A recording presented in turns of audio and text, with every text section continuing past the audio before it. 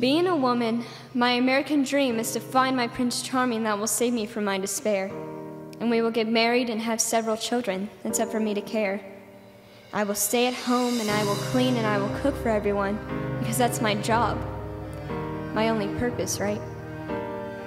We will live in a small house with a white picket fence. Is there a euphemism for screw that? Because the only white picket fence that will belong to me is the strike sign I make held up by a scat. And for the love of God, please call me a brat. Stop telling me that in order to find a man, I need to start eating low fat, because unfortunately, I am not down with that.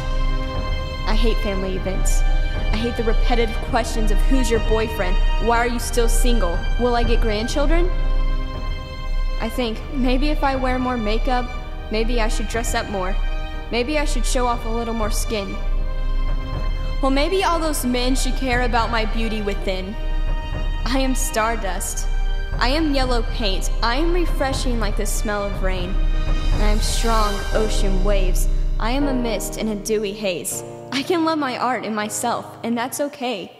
Whose decision is it anyways? Through all of this, it probably seems alarming, but all in all, art is my Prince Charming. Don't you dare look at me and say I need somebody to love and to hold when you've been divorced 3 times. You can't grow old. You can't grow old with a certain one person, like mold grows on the inside of the shower curtain, long lost, forgotten, and poisoned. I won't let that be me.